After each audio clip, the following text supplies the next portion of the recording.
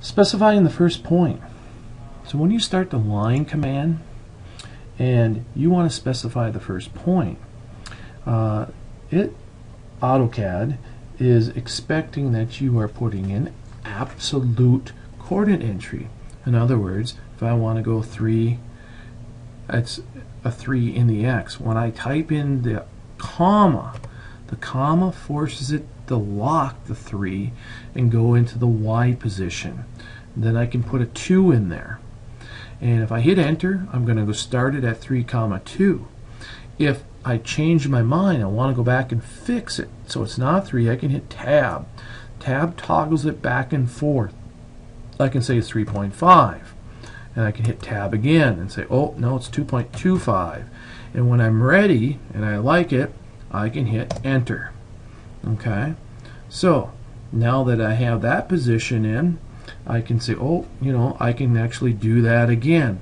I can say, oh, I want to go to 1, and I can hit the comma, and when I hit comma, it tells it it's going to go to absolute position, and I can hit 1, 1 and hit enter, and I'm done. So by default, it goes to absolute coordinate entry. However, if I pick, I can go to relative coordinate by typing in the @ symbol. Immediately it will lock the @ symbol in. You can see the @ symbol there. And then I can type in, say, an absolute coordinate entry by saying, oh, I want to go 2, 2. So now it's going to go over 2 units from where it was and up 2 units. And I can say hit enter, and it entered in that method. And now the other method is polar coordinate entry. In polar coordinate entry, I can give it a distance and a direction. And so I can, at this point, say I want a distance of 2 inches, and I can hit tab, and I can type in a value, and I can say I want to go at 45 degrees.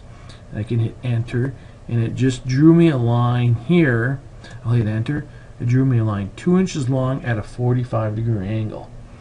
So whenever I'm typing in values, it's absolute, meaning I type in a comma, and then that puts it into the X and Y. I can hit tab to go back and forth.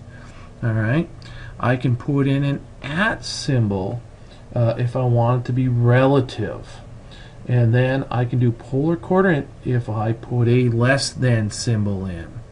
So our dynamic input is controlled at the first point by using our tab, our comma, our @ symbol, and our less than symbol.